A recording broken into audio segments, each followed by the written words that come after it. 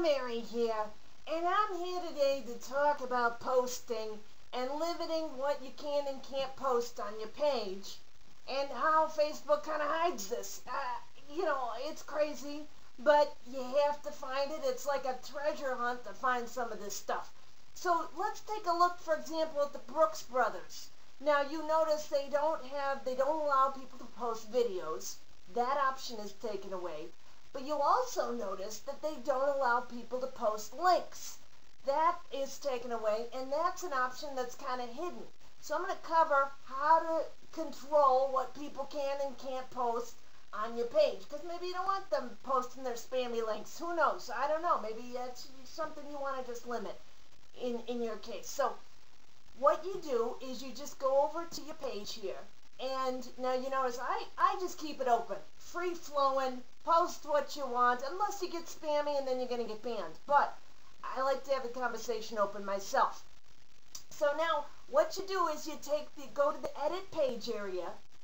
And you'll see here that you've got the posting ability. You can add photos or videos right here. There's no little checkbox for links. So where do you find that? You have to go into the apps, and you have to then scroll down to the links app here. If I can find it, did I pass it? I don't know. I've got my bifocal. There it is. It's got my bifocals on. I need them. So now you can click these. There's two little selections here. Edit settings puts it over as a tab on the sidebar there, and that's there. And then I don't have a links tab on mine, so I just keep the links off. So you can add them or not. If you want people to see what links you're posting, you can. But this go to app area is what you need to pay attention to. So it's set as the default to allow fans to post links. Or if you unchecked it, you can say only allow admins to post links. And that links area would then go away. People would not be able to post the links. But again, go ahead and post some links on my page. Don't be spammy about it, okay, people? Then you save it, and then you're done with that. One other quick setting I want to show you is in the photos as well.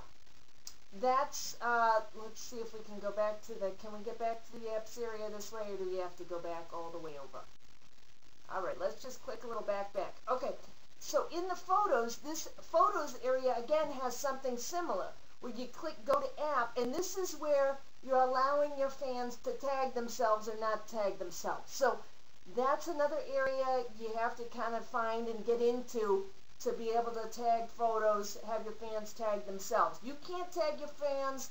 They can tag themselves, though. Draws more attention to your page.